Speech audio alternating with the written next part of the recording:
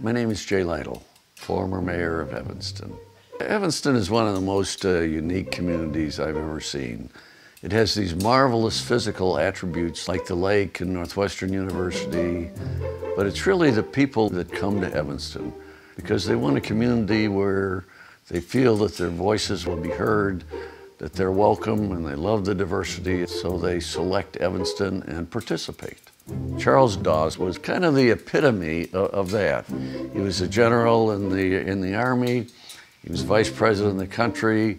He was involved not only in national, international politics, but also local government. So he was a very moving force and I think an example for all of us. I am a donor to the History Center and I'm proud that I am. I think there's a couple reasons why I've considered the History Center in my giving.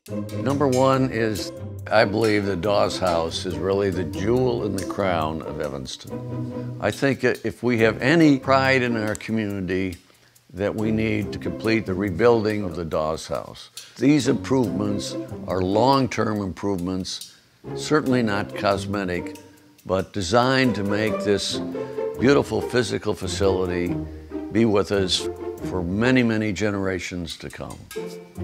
The second is I'm strongly supportive of the outreach that they're doing to bring the community in and to make this such a welcoming place. For example, hosting lectures for the community. I think every time I come here to one of the events, I make new friends. Housing Evanston's history.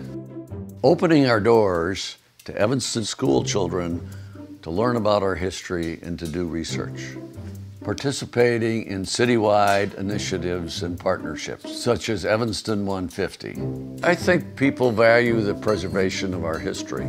I think they recognize that in order to do that, it takes significant funds to maintain not only the building here, but to reach out to our community. A donation to the Evanston History Center is certainly a donation to all of Evanston.